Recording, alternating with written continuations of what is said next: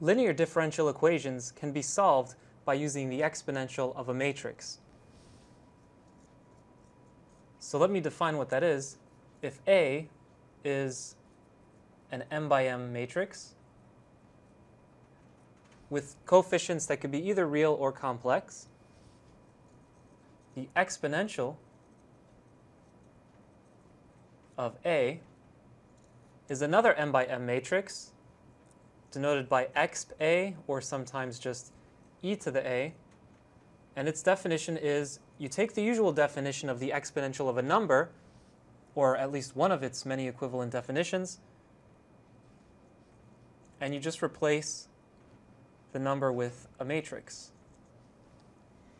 And it's not immediately obvious that this sum converges if you look at each of the entries of the matrix.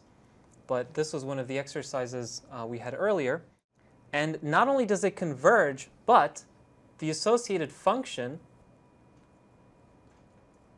given by putting in a parameter inside this matrix is infinitely differentiable.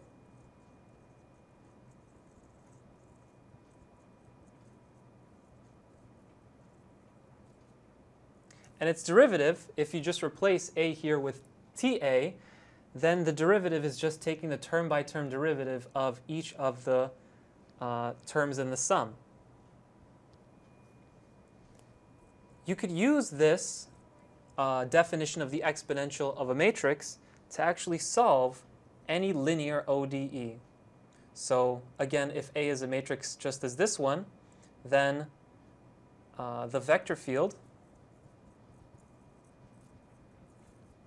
given by taking x in Rm, let's say, to Ax. So A here is an m by m matrix, and what this is telling me, it's assigning to every point x a vector, and that vector is obtained by taking x itself and then applying the matrix A. So the vector field is integrable in our earlier definition, which just means that every initial condition has an integral curve that goes through that point for all time, and its derivative equals this vector field for all time. So it's not only integrable, and the solution to the initial value problem, or the ODE, x dot equals ax with initial condition, let's say x of 0 equals some x naught, is given by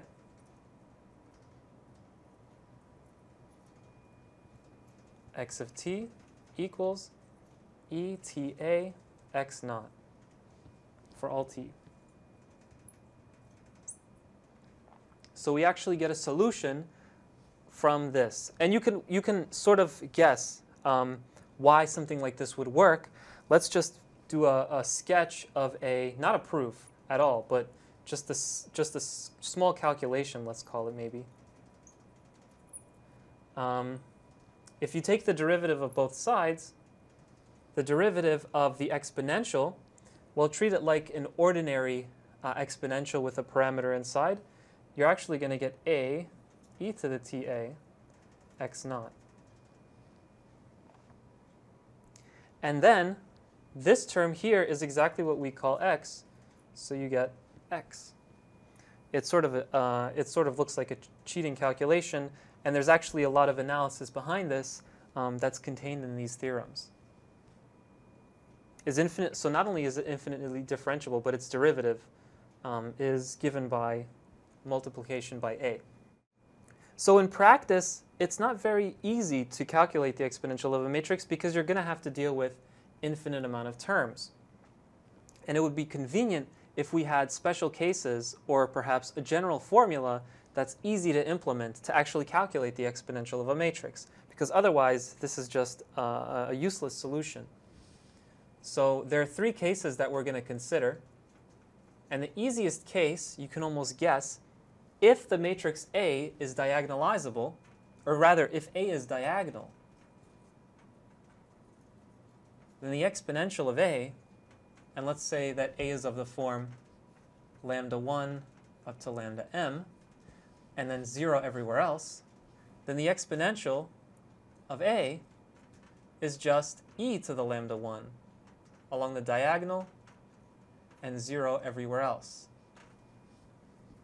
You can check this using the definition. What you'll get is you'll get each term has a non-zero contribution only if it's on the diagonal, or possibly non-zero. The lambdas could be 0, and the diagonal still gives you 1.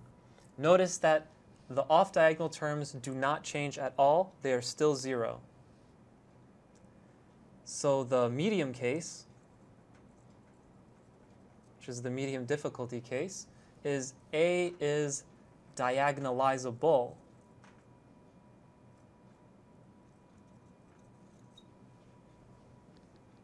What this means is that, i.e., there exists an invertible matrix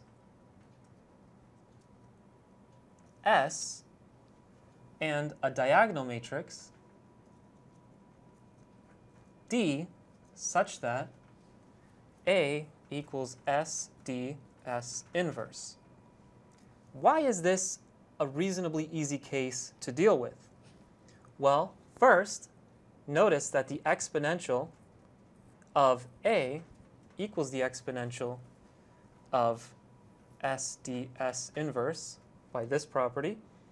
And if you look at the definition, if I take the exponential of an expression like this and just apply the definition, S ds inverse raised to the nth power will always be of the form S ds inverse, S ds inverse, S ds inverse, and the S and S inverse are always paired next to each other except at the very end.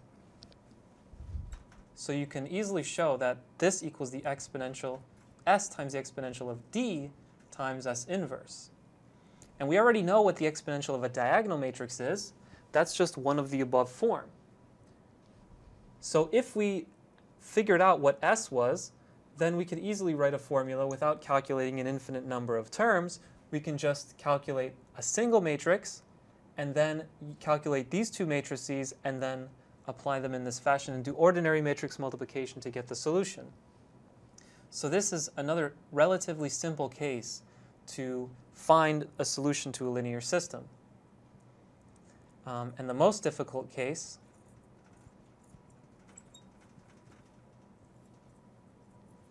which is highly unlikely to occur. And when I say highly unlikely, what I mean is that if you look at the set of diagonalizable matrices, they're actually dense in the set of all matrices. And so having a situation like this is very, very rare. But it does occur. And we'll have a few examples appearing. So in this case, A is arbitrary, is an arbitrary m by n matrix. And there's a theorem that's probably not so well known from linear algebra, but it should be. It's a very important theorem. It says even though you might not be able to diagonalize the matrix A, you can get very close. So there actually exists an invertible matrix S and a Jordan form and a Jordan matrix, let's call it a Jordan matrix J, such that A equals S J S inverse. So what's a Jordan matrix? A Jordan matrix is any matrix of the form J is a block sum of smaller pieces, let's call them Ji, and block sum just means you put J in one block and then you have zeros, J in another block, zeros, J in another block. So it's a matrix of this form where Ji is of the form lambda I, and all of these lambdas are the same, so it's some number, and on the upper diagonal, and nowhere else, 0 everywhere else, 0, 0, 0, you have ones. So it consists of an eigenvalue, lambda I, and ones right above it. you might have lambda I appearing somewhere else, like maybe j subscript, I don't know, j, also consists of this same lambda I. Let's say it was 3. But in that case, we could have situations where there are no ones and just that eigenvalue in that place. So it's always a matrix of this form where this is an ni by ni matrix. And this index set is finite. So it's easier to give an example of such a thing. So for example, a shear, maybe something that looks like 1, 1, 1, is an example of a Jordan form matrix. You can't diagonalize this matrix. It's actually already in Jordan form. Another example is the identity matrix. That's also in Jordan form. And the blocks in this case look like this. It's just 1 and 1. And with such a decomposition of an arbitrary matrix, we can use the same trick here, and then everything boils down to calculating the exponential of a Jordan form matrix. And that's not too difficult, though there is a formula for how to calculate it. And that formula is an exercise in the notes.